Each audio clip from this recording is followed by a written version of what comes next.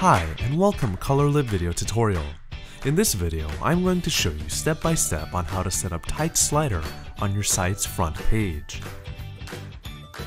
To do this, navigate to your WordPress dashboard, then go to Appearance and select Customize. You will be redirected to this page here where you can start customizing the front page slider. Click on Front Page Sections to your left to expand.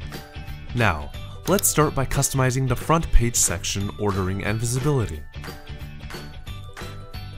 This option allows you to enable or disable front page slider on your website.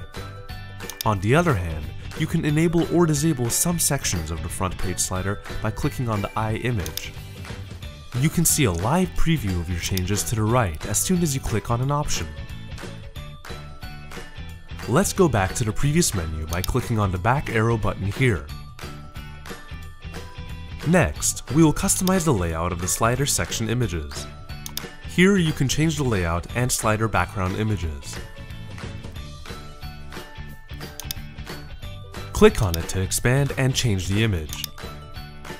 Below the image, you can change other information like the CTA text, button URL, and more. This are the text currently displaying to the left of the image as 2016 Autumn Collection. You can add a new background image by clicking on Add New Background Image button. Once you add a new image, your slider will appear as slideshow on your site's front page. Use the back and front arrows on the site to preview the new image and make all necessary changes on text. Finally, let's change and modify slider section information. Click on Slider Section Info. From this page here, you can change the text and icons to suit your needs. For example, let's change free shipping to free consultation, and the subtext to only on working hours.